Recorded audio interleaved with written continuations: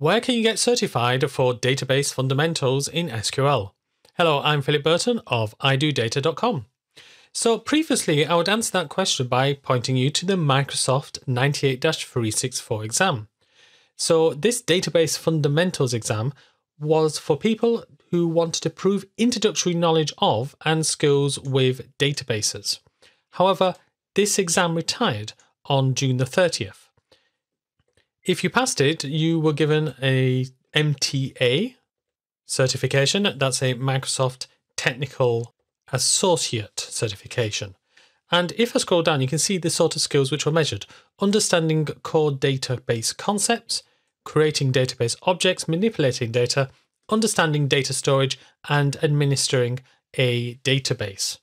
And if I click on the exam skills outline, you can see that we've got these various bullet points. So for instance, creating views, stored procedures and functions, choosing data types, selecting, inserting, updating and deleting data, understanding normalization, primary, foreign and composite keys, indexes, security concepts such as user accounts and roles, and database backup and restore.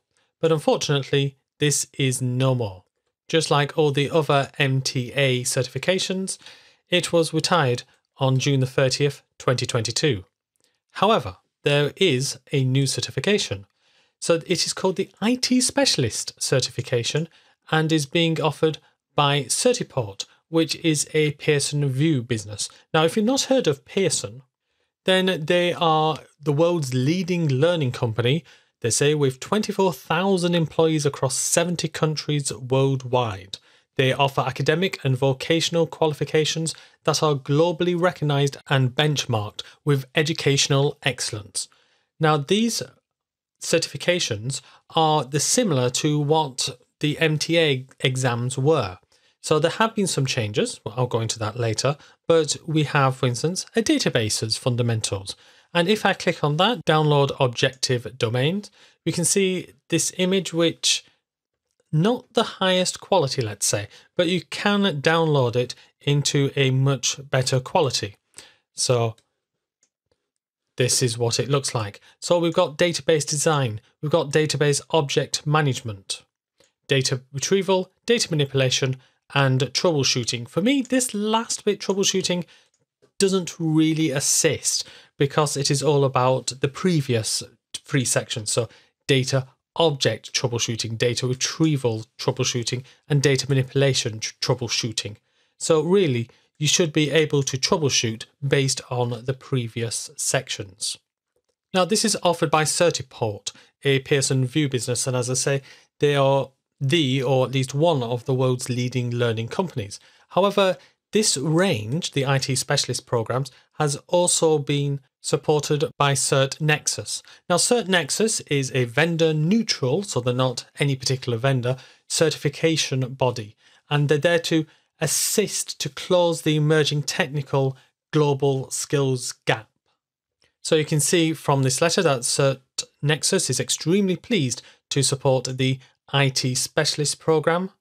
It will help to develop and validate the foundational knowledge and skills for the most in-demand jobs.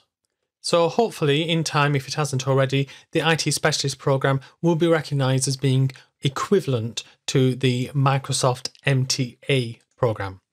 So what exactly has changed with the ITS specialist certification that wasn't there in the 98-364, or maybe things have been taken out? Well, let's have a look at them on the screen. So we've got the old exam, the 98-364 Microsoft on the left-hand side, and the IT specialist on the right-hand side.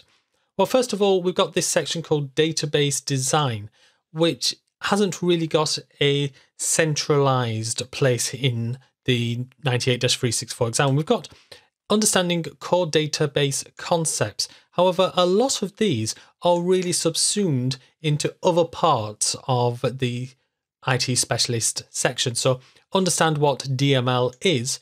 Well, it's hard to do data manipulation using DML without actually understanding what it is. Understand how t-sql can be used to create database objects. Well, again, that's part of database object management using DDL. So this section is more a background section rather than anything more. So what is the new bit that we've got here? Well, we have got database design, and most of this is included elsewhere in the 98-364 syllabus. So identifying entities, rows and records, columns and fields. Well, that is part of creating tables in a database.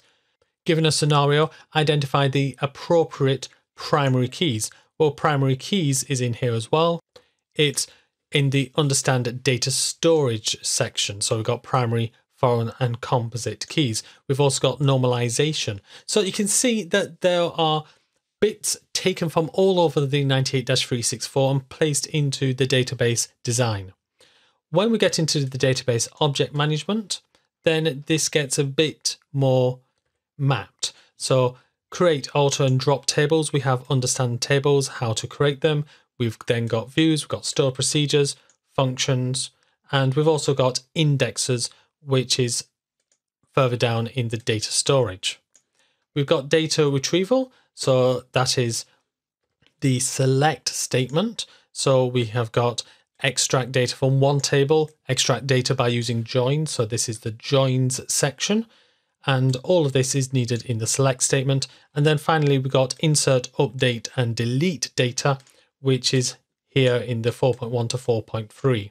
And the final section in the 98-364, understand database security concepts and backups and restore. That is here in the 1.6 section. So given that things have moved all over the place, what in fact has changed? And there are a few additions. If we start in the where section, so we have got all of these where words. And what I would say is new is not in, any, and all. So in can be used to say, give me a list of all of these where this particular field in 3, 5, 7. So instead of having to say this field equals 3, or this field equals 5, or this field equals 7. So not in is just the opposite of in. And any and all, to be honest, I don't really use in my SQL work. I just don't find them useful. However, they are covered, so anyone who is looking for this exam better know the theory behind it. Now, we've also got top and in brackets limit. So it used to be that the 98-364 exam was all about SQL Server. In the ITA Specialist certification, then it's not just about SQL Server, though you can use SQL Server if you want. So it could also be about MySQL, it could be about Oracle SQL. So that's why limit is also included. That's why average spout out is also included. Going up, we have got entity relationship diagrams, ERDs. So that wasn't expressly set out in the 98-364. However, I don't think that's too much of a new thing. You just need to know about primary keys and foreign keys and how they connect. Now, with tables, we used to have to create tables. So if I go up to tables, here we are, create tables in a database, but altering and dropping them was not part of it, similarly with views. So that's not necessarily just altering tables in the sense of adding new columns or removing columns. It could also be adjusting the data type for existing columns.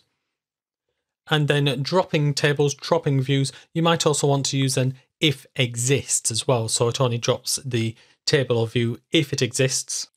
If we go to the security section, so that's 1.6 in the new version and it's in administer a database, then there's a bit more explicit knowledge that you need, grant, with grant option and revoke.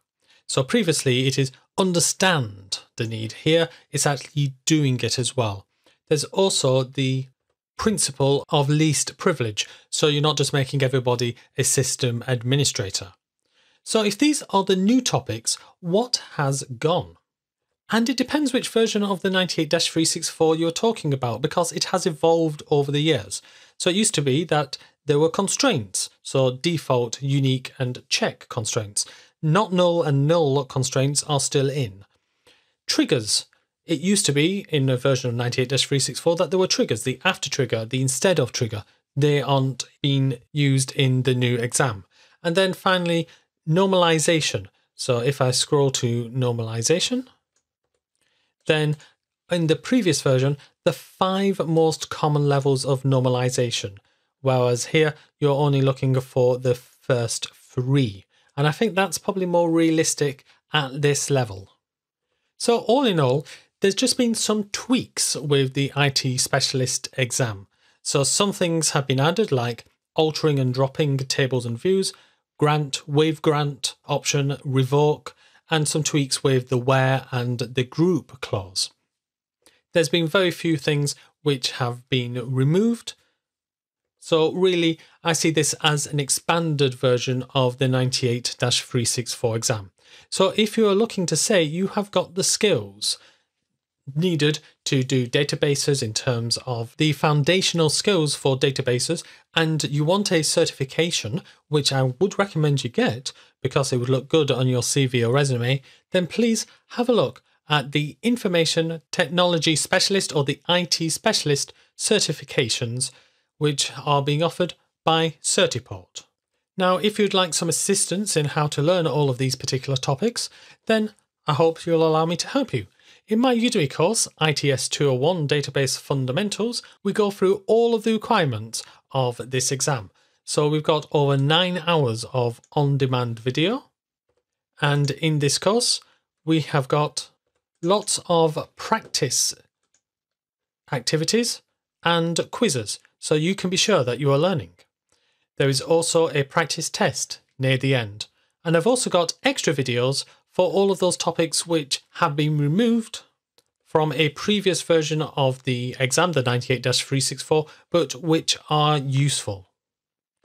Once you have learned the concepts, if you'd like some additional practice, then why not have a look at the official practice test or assessments brought to you by measurup.com. So you can see, for instance, in this practice test, there are 112 questions. In the assessment, there are 30, which you can use 1 or 2 times.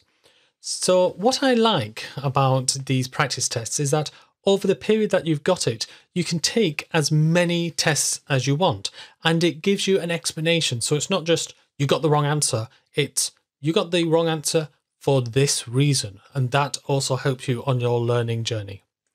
So the ITS Specialist 201 Databases exam. It gives you what was there in the 98-364 exam, but then a little bit more. So please check out my course. You'll find a link to it in the description to this video. And please have a look at the exam objectives so you can see what it is you can learn. Well, thank you very much for watching this. If you liked it, then please click the like, and why not click the subscribe and the bell? That way you'll be notified of any new videos. Thank you very much for watching this, and keep learning.